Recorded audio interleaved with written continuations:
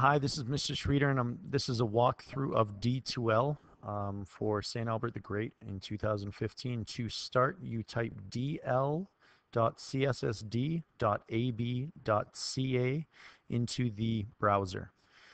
That will bring you to the D2L page where you log in. Your son or daughter, your son or daughter should have their username, which is usually their first name, the capital of their last name, and a number. That number, um, they will have a password as well. They should all know their password by now, and they can enter their password and get right onto their homepage. Their homepage will tell you school news and district news from this site here, and you can see the news feed as well as the calendar for upcoming events. When you go to this drop down menu up here where my mouse is flashing, select a course. You can go down and you can select the course that you're interested in looking at. For this webcast, we're going to pick Social Studies 7, as that's the one most of the grade 7 kids that are going to be looking at. Those are the ones I'm teaching. So the news page is here. New assignments will be posted there. Different news feeds, different items will be posted there as well, keeping you up to date. As again, this is meant for students, not as much for parents. It's meant more for students, so we're going to be addressing this mostly to students. But you as a parent can follow along as well. Grades. Over here, when you click grades, I'm not going to click on it because it would show you everybody's grades, but on your son or daughter's page, when they click this, it will show them their grade. Now, there are two things that you need to be aware of.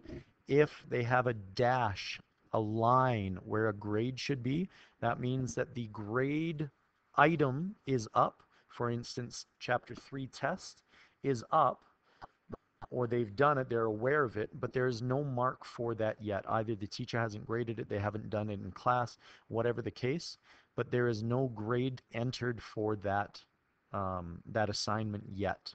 So don't worry about that. Forget about, like, just be aware of it, but that's not of concern to you right now. The second part is a zero. A zero will be of concern from you. That's because when everything is marked, if your son or daughter did not hand something in, it will have a zero with a comment in there discussing what was handed in, what was not handed in, or if something was handed in, it will be marked. So nothing was handed in. There will be a new due date placed, but you can talk to your son or daughter about the new homework policy or the teacher if you're concerned about that. The second part is assessments. Now, assessment is very big for grade 7 social, just because this is where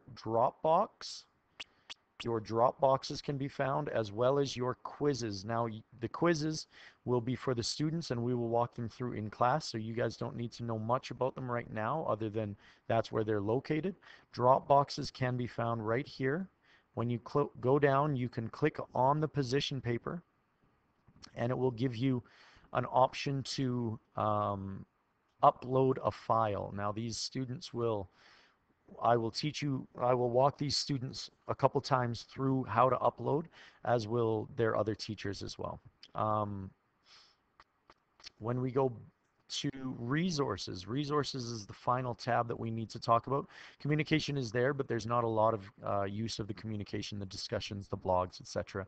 in junior high yet. For resources, this is where you can find your calendar, your class list. If you're looking to direct message a friend or somebody else in the class, if they don't know what the homework was that night, they can jump on here and hope that somebody's online. You can scroll down and you can message somebody there. You can also get the content, which is where in grade 7 social, the curriculum will be how to write a 5-paragraph paper. The chapters of the book will be there as well. Up here is where your direct messages will be, and here is where news alerts and things that have been changed will pop up in the class. I hope that helps. Make sure you sit down with your child at some point. Make sure you get their login information as well as their password, as it shouldn't be a secret, and you should have access to that so you can check as well. There's less phone calls and emails with the parents in junior high as we're trying to teach the student how to be responsible for their learning. And if we always phone back to mommy and daddy, it kind of hinders that focus that the student needs to take accountability on their learning. So I hope this helps. Thank you.